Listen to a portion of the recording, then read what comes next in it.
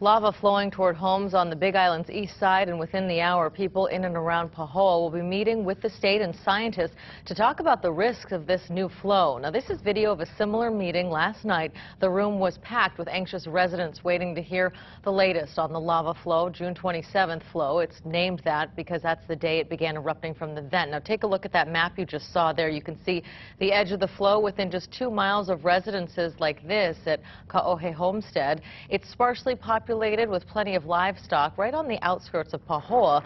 The lava has been moving slowly through large cracks, primarily underground, which makes its path very hard to predict.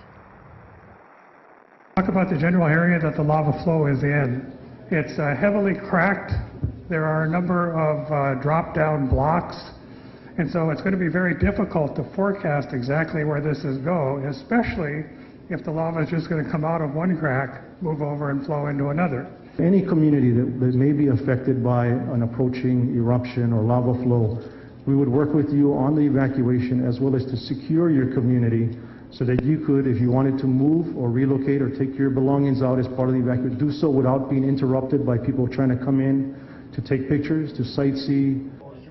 In addition to tonight's meeting, there will be another opportunity for residents to get information at the Pahoa Community Center at 6:30 on Thursday.